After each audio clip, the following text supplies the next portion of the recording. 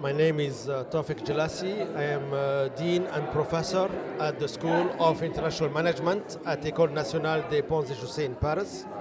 I was a winner of a Case Study Writing Award in this year's competition of the EFMD in the category African Business.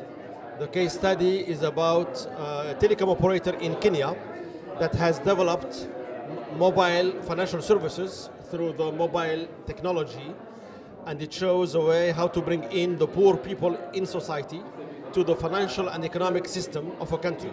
So it's a way of using technology to bridge the digital divide between those who are connected and those who are not connected.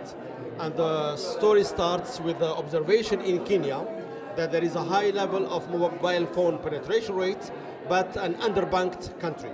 So hence the use of mobile phones as a way to reach out to the financially excluded in society, including the farmers and the poor people in remote areas. So they can now, through mobile phones, do mobile banking, remittances, financial payments, be paid and pay for invoices, and therefore be back to the economic ecosystem of the country.